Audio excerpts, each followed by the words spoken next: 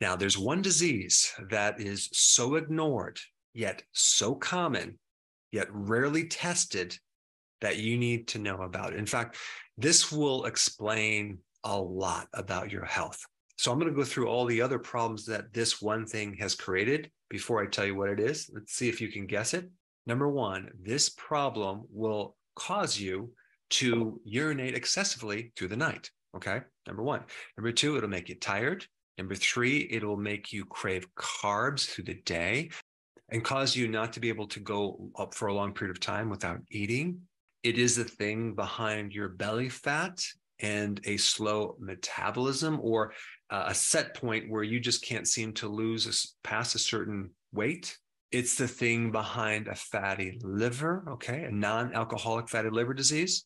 It is the root cause of your brain fog, your lack of concentration, your mood being lowered in a state of anxiety or depression, or being highly irritable. It is the reason behind dementia and forgetfulness. This thing increases your risk for cancer, for heart attacks, for clots, for strokes. It's the thing behind nerve problems like autonomic nervous system dysfunction, as well as peripheral neuropathy in the bottom of your feet or the palm of your hands. It also will greatly lower your immune system, increasing your risk for getting infections. It's behind lowered HDL, high LDL, specifically the dangerous LDL with the small, dense particle size. It's behind high triglycerides as well as high cholesterol. It's also behind high blood pressure, which collectively all these symptoms are metabolic syndrome. It's behind polycystic ovarian syndrome, where females start developing facial hair and get a deeper voice. It's definitely behind diabetes type 2. It's behind gallstones. All of these symptoms I just mentioned are directly coming from this one disease. And that disease is called hyperinsulinemia. Hyper meaning too much of something, insulin meaning insulin, and emia meaning the blood. It's too much insulin in your blood. What's really, really bizarre is doctors never focus on this. They don't test it. They test your blood sugars, your blood glucose levels, okay? Now, what's interesting about this high insulin level is that you can have high insulin levels for years and not have high blood sugar, okay? As you may know, what increases insulin is high carb diets, sugar, and also frequent eating, right? The question is, how is it that some people can eat so much sugar and have normal blood glucose? An average person consumes 13 added teaspoons of sugar every single day. That's added. That has nothing to do with the other carbohydrates they're eating, okay? If we add in the other carbohydrates, which come out to roughly about 60 or 65% of the total calories, we're talking about half a pound of sugar a day.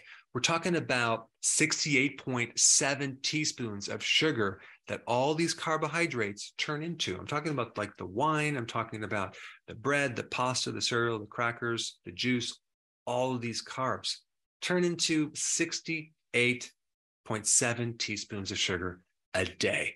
How the heck can someone ever end up with normal blood sugars if they're consuming that much sugar? Well, the answer is insulin. Insulin is doing the work behind the scenes. Insulin is removing the sugar as fast as it's going in there to give you normal blood sugars. And so here the doctors checks your blood sugars. Oh, you're fine. You're healthy. But they didn't check the insulin that's working like a mad dog, pumping out all this insulin and removing the sugar, converting it to cholesterol and fat and giving you all these other symptoms. So it really is going to go on for about 15 to 20 years before you start getting higher sugar because of a condition called insulin resistance, okay? So you have to realize that insulin is just as toxic as sugar in high amounts. And so the more insulin that your body pumps out, the more your body is going to protect itself from all this excess insulin. So it develops insulin resistance, okay? Now, the problem with that is you have certain parts of your body where you have very little amounts of insulin, okay? And you have other parts that you have high amounts of insulin. And so it's a double-edged sword because you get all the negative parts of insulin and you don't get all the positive parts of insulin, because one of the purposes of insulin is to help you absorb nutrients. So basically your body is kind of starving of nutrients. It's not able to absorb amino acids correctly, or even potassium or vitamin D, because of this insulin resistance. And then the cells start to also lack getting fuel, like in the mitochondria or the brain cells. So you start forgetting things. You start having all sorts of problems with your cells, but your blood sugars are initially normal, and then they start to go out of whack. And so this insulin resistance condition is a protective mechanism. It's helping you survive. And in the process, your body has to make more insulin to compensate for this resistance. It's kind of like, let's say you had a barn in your backyard and it's on fire, and you have someone pouring gasoline on it, right? But you have someone else putting water out on it, right? And there's an unlimited amount of gasoline, and they keep putting gasoline on, and someone else has to keep coming with water to put this flame out. Eventually, the more gasoline you're going to put, it's going to start on fire, and the whole thing is going to be burnt up. That's exactly what is happening with the average person. You've got all this insulin being pumped out. At first, it's able to handle these blood sugars, but eventually it's not. And so the person ends up being a diabetic. The doctor rarely changes their diet and removes the source of the high insulin.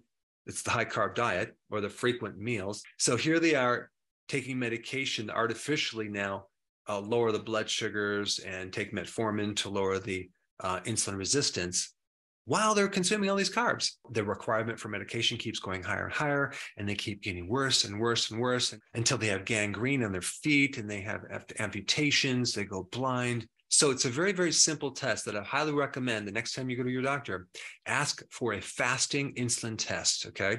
Of course, you don't have to wait for that test. You can just start correcting it immediately.